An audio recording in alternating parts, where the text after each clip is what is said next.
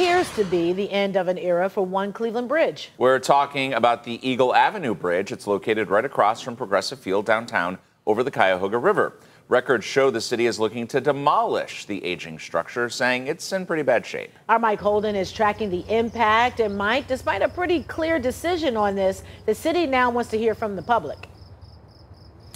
Danita, Mike, good morning to you. In spot on. First and foremost, the Eagle Avenue Bridge, which is just past this point where we're live this morning in the flats. This thing hasn't been in use for almost 20 years now, and officials are saying it's dangerous and structurally deficient. However, they're still asking for public input, and that's because there's a clear historic aspect to it.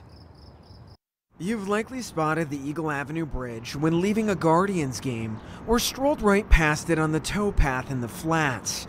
It has been a long-standing centerpiece of downtown Cleveland for decades, in use or not, but the structure could soon be going away altogether. It seems inevitable, and there's a couple other bridges that are the same way. The city of Cleveland and ODOT are now considering what should happen next with the deteriorating bridge, which has been retired in the up position since 2005.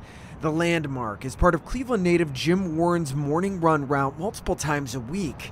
And while he says it's visually stimulating, he's worried for boaters and everyone in the area. How long are they going to stay up there before they land on someone?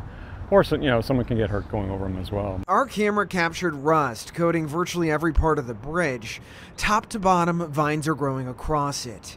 The city is now considering the following options: demolition, which is the cheapest at $3.1 million, stabilizing the existing structure but not using it, removing and relocating it for $29 million, or replacing it for almost $59 million.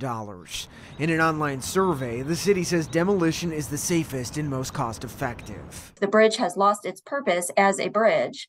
It's hard to figure out a new purpose for it. Dr. Stephanie Ryberg Webster, professor at Cleveland State University, says it is a complex issue, especially since the bridge is eligible for the National Register of Historic Places.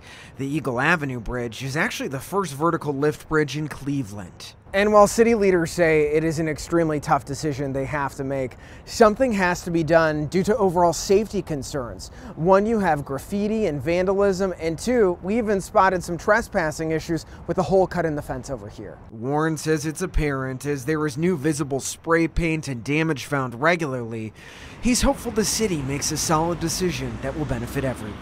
I guess destroy this one because it's not really close to being able to do anything like that. And then if you put in some type of pedestrian bridge, kind of like what they've done down at Voinovich Park. I mean, realistically, I would tell you that I foresee it being dismantled. I foresee probably really good intentions of saving pieces of it or thinking through how to repurpose pieces of it.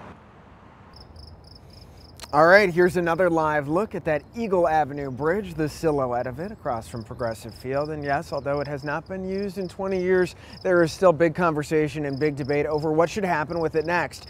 So what does this actually mean to you at home? Well, city leaders want you to weigh in. There is a survey where you can put all your input in there. They want to hear directly from you. Click right now, this story, news5cleveland.com, News 5 Cleveland app.